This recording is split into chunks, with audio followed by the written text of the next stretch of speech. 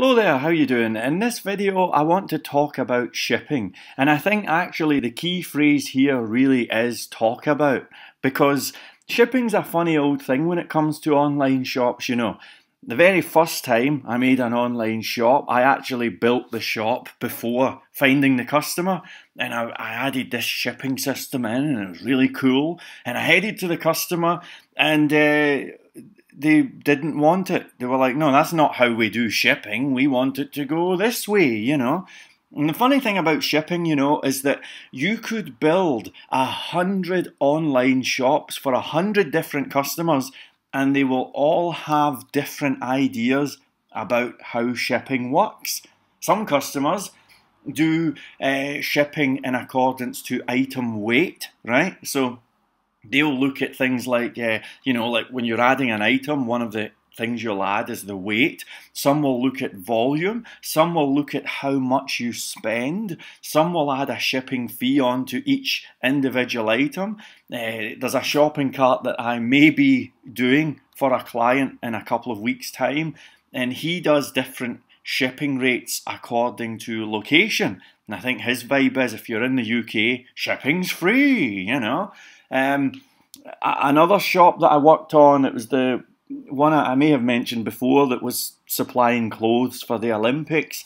He had a really strange shipping system where the vibe was, it was kind of this weird discount thing, and the idea was, like, if you spent £99, he'd have a little alert come up that would say, look, spend another £30 and we'll save you £5 off the cost of shipping, you know.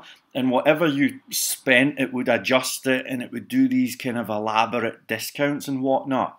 There are staggered shipping systems, so, you know, if you spend between this range and this range, it will cost X, this range and this range, it will cost Y, and so on. Now, the point is, there is absolutely no point, funnily enough, of us going through a shipping module and taking maybe an hour or something to write something, and the chances are you'll never even have to use it anyway. So here is the key advice, and this is kind of a peculiar video, I know, because it's mostly just talking. Here's a nice picture of a Jimi Hendrix Strat that we can look at, right?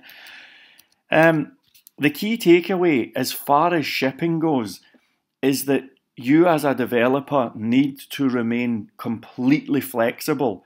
You know, when you get a client, I guarantee two things. One, that client is going to have very clear ideas about how they handle shipping, okay? I guarantee that. And the next thing is, there is no point in trying to talk them out of that, okay? So don't say, hey man, well I built this, why don't you do this shipping? That's very uncool. So when it comes to this part of the site, shipping, we must be like, you know, kind of like an empty book or something, and we're just waiting to hear what they want. Now, the good news is, if you have followed all these tutorials up until this point, you can do this stuff in your sleep. I guarantee whatever they give you, it will be considerably easier than some of the stuff that we've given you so far. Shipping is actually pretty easy, so don't worry about it. It's going to be cool. Now, for the purposes of this video, and just so that we've got something to go by, I'm going to duplicate copy this, and I'm going to make the most rubbish shipping module ever. I'll call it shipping, right? And it's just so that we have, you know, some kind of semi-complete shopping cart here. And I'll rename this controller, and I'll call it shipping. And we'll just do the usual here. Here we go, shipping. And I'm going to do the most basic shipping thing known to humanity. I'll do a private function called getShipping. And it's just going to say shipping, shipping equals 0.01, you know. Return shipping, and it's just so that I can test the thing, okay? So there's my daily humiliation.